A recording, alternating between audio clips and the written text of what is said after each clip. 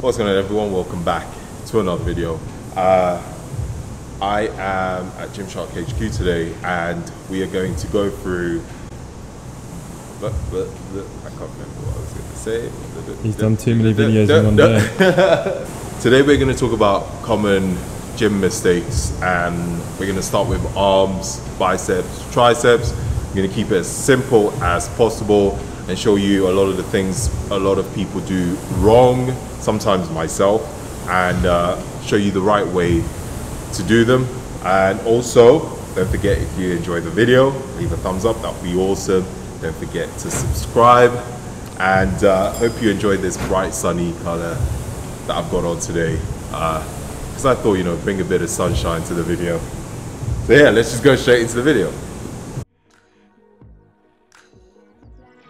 Now, here's a few things that's wrong with this. Yes, this is slightly exaggerated. However, I have seen people do this often. Using your lower back way too much, which means you're hyperextending your lower back and you're using too much momentum to curl the dumbbells. Bringing the dumbbells up way too high and locking out your elbows at the bottom. All this means there is very little tension on your biceps. And yes, it's great for your ego, curling heavy weights, but you will not grow your arms training like this. Now, to perform this exercise properly, first keep your chest up and shoulders back, elbows in, and imagine your arms are stuck to your sides. When curling up, you should either stop at 90 degrees. However, I like to go just over to give me that extra squeeze on my bicep. Focus on controlling the tempo to keep your biceps under as much tension as possible. Here's a tip: squeeze the grip of the dumbbell as hard as you can, and that will force you to engage your forearms and your biceps. Now, in my opinion, the only time you can swing the dumbbell up using momentum is when performing heavy negatives. The entire premise of negatives is focusing on the very slow eccentric portion of an exercise, which means putting the muscle under as much tension as possible during that rep. And the concentric phase can be assisted. This is, in my opinion, the only time using momentum is acceptable, but make sure you use your legs and not hyperextending with your lower back. The dumbbell hammer curls. Again, just like the overhand curls, you want to avoid over swinging of the arms. There's absolutely no tension on your biceps if you perform them like this. Elbows are all over the place and bringing the dumbbells up way over your shoulders, which is unnecessary. Just like the dumbbell overhand curls previously, the exact same principle applies with the hammer curls. So elbows in, I like to go past 90 degrees again when performing the hammer curls, but avoid touching your shoulders with the dumbbells.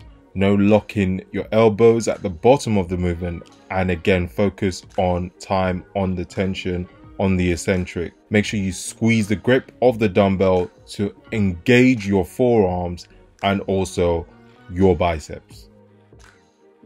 So the dumbbell preacher curls.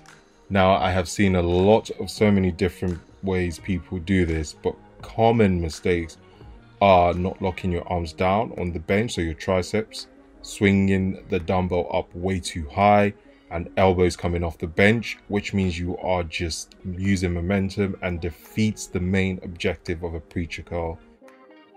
The best way to perform this is making sure to rest your armpits securely down on the bench. Yes, it's gross, but that's the way I do it. Make sure your triceps are resting on the bench and elbows on the bench as well. Preacher curls are hard because you cannot use momentum to bring the dumbbells up, meaning your biceps and forearms work twice as hard, hence why it's a great exercise for your biceps. As you can see, the eccentric is nice and controlled, elbows barely coming off the bench, and making sure I squeeze my biceps as hard as I can at the top of the movement. As always, a slight pinky twist at the top of the curl, which is something I like to do. The easy bar preacher curl. Now, again, similar to the dumbbell preacher curls, using too much momentum, elbows coming off the support pad, leaning too far forward, and no time under tension on the biceps whatsoever. Again, you might be lifting heavy doing this, but you're almost wasting your time and hindering growth. So you want to make sure you rest your armpits on the support pad and make sure you rest your triceps fully on the pad as well. Making sure you don't fully lock out your elbows at the bottom of the movement, and at the top of the movement, make sure you squeeze your biceps as hard as you can and keep squeezing even during the eccentric phase, and focus on time under tension. I know I say time under tension a lot, but this is so important when performing any exercise if you want to grow.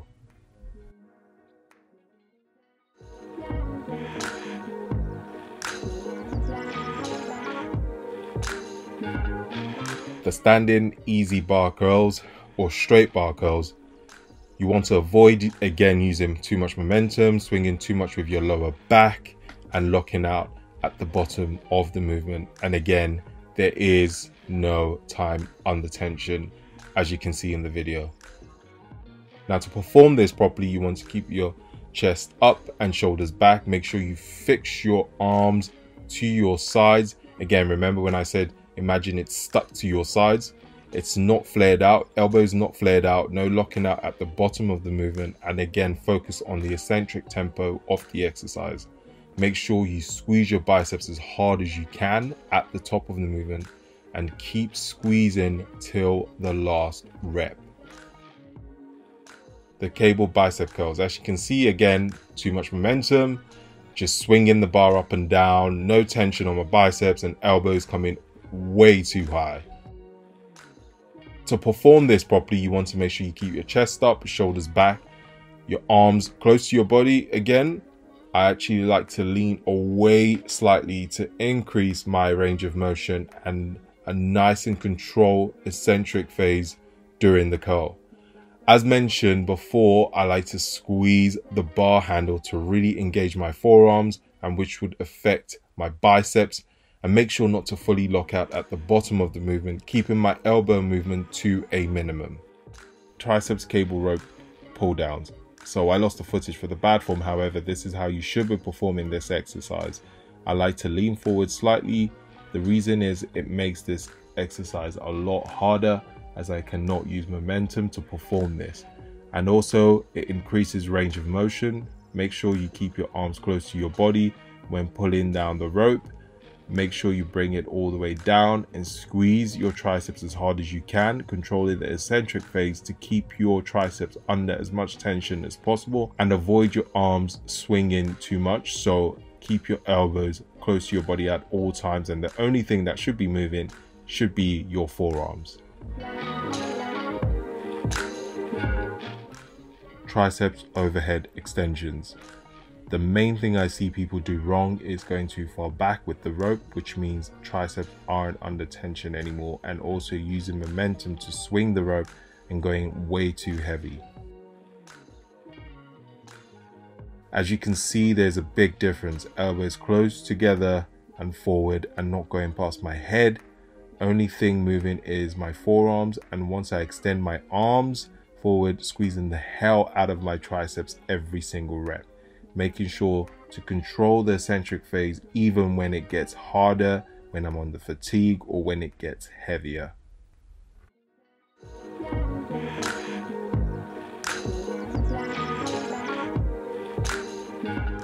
The dumbbell skull crushers. Now, I used to be guilty of doing this, and I have realized that yes, this works your triceps, but it's horrendous for your elbows. And performing the movement like this limits range of motion, so triceps aren't fully being worked as much. My preference is having the bench at a slight incline and having my arms raised past my chest and bringing the dumbbell down behind my head, as you can see in the video. This allows for a greater range of motion, and it's so much better for your elbows. I actually prefer using a preacher bench to perform this, so if you do have one, use a preacher bench. When performing the easy bar extensions, this also applies. However, I prefer to use dumbbells rather than using the easy bar. If you've noticed, I do a lot of dumbbells or unilateral work, which is great to avoid imbalances in development and strength.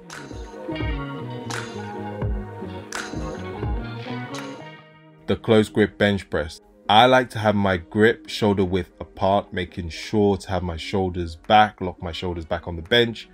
Having a slight arch is absolutely fine. And if you notice, I don't go all the way down to my chest, and I try and avoid locking out my elbows at the top to prevent injuries.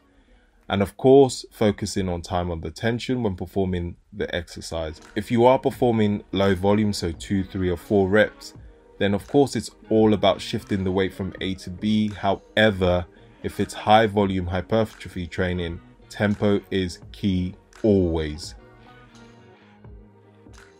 A great alternative I prefer is close grip floor presses. Lying on the floor forces you to lock your shoulders in place down to the floor, and also it helps you avoid hyperextending at the bottom, which will prevent shoulder injuries. And this also eliminates bouncing the weight off your chest, meaning your triceps have to do majority of the work. One of my favorites to perform is a dead stop floor press, 3 sets times 10 reps at a 4-second eccentric tempo. Give that a try, it is absolutely brutal. One thing I like to add, if you find that you cannot perform these exercises without compromising form, then take the weight down, check your ego at the door, and focus on technique. Training should not be about impressing people, but trying to better yourself. So, hope you found that useful. If I've forgotten anything, leave a comment below. But these are standard movements that everybody does in the gym when it comes to training. Everyone is different. Some of you might even look at my bad form and think that that's absolutely fine, you know, and if it's worked for you, awesome, keep doing it. But the correction or the good ways of doing all the exercises are what I feel, in my opinion, are more effective and what I've used, and that's helped me during training. So yeah, any questions, leave a comment below. As I've said before, hope you enjoyed the video. Again, don't forget to leave a thumbs up, that would be awesome.